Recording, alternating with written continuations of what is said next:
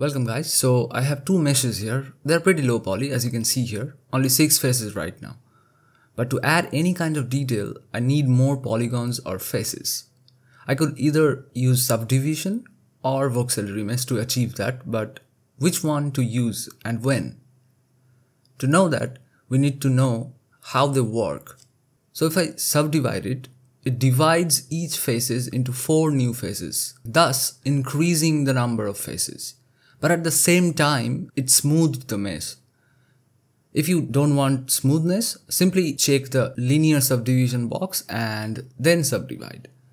The great thing about the subdivision is that it does not change the topology of your mesh, and you can go back and forth from one subdivision level to another like this. It's a non-destructive method.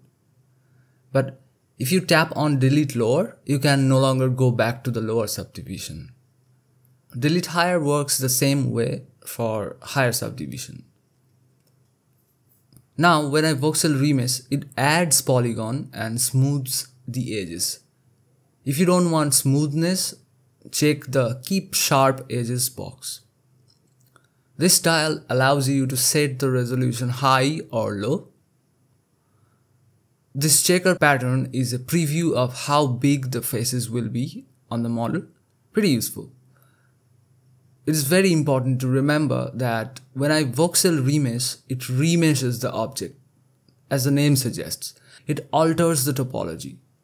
It does not preserve the topology like subdivision. Also, now there's no way of going back to its previous state without undoing. So here I have a model with clean topology. The mesh flow is looking good, but I need to add more details to it. I want to keep this topology.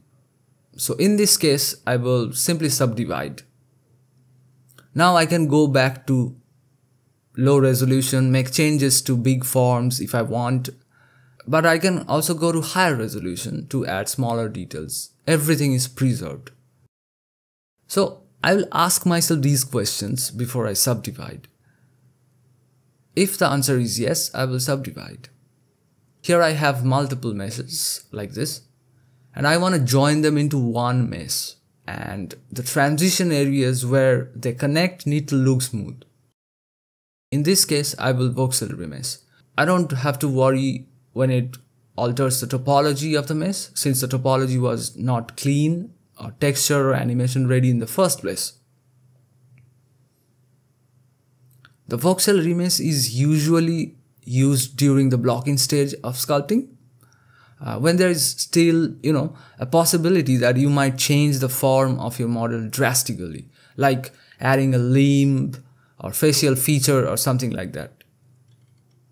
So I will ask myself these questions.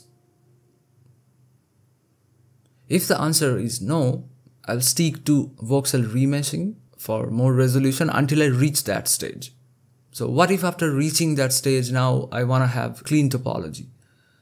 I want to texture it, pose and animate it. Well, that's when you need retopology or quad remesher. That's exactly what it does. It creates clean topology with good flow, which makes the model texture, pose and animation ready. And if you want to see the practical use of subdivision and voxel remesh, make sure to check these tutorials. And subscribe if you found this tutorial useful. I will see you in the next video.